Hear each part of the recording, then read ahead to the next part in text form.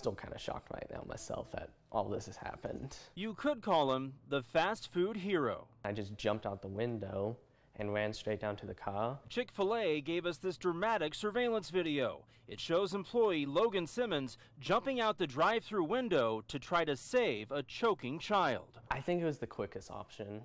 Like, it was right there. I saw the car right there. Outside the restaurant, Logan jumped in the child's car in the drive-thru lane and found the little boy's mother begging for help, with her son's seatbelt somehow tangled around his neck. You could see he was turning red and losing pigmentation in his face. Logan pulled out this pocket knife, cut the little boy free, and prevented a possible tragedy. I'm amazed like he didn't panic. As his mother, I would have panicked. I'd have been running around probably going, oh my gosh, what do we do? Logan pulled off his heroics at a Chick-fil-A in Flowery Branch in Hall County on Tuesday afternoon. And just an hour later, the little boy's mother called Logan and thanked him for saving her son's life. I do feel like a hero.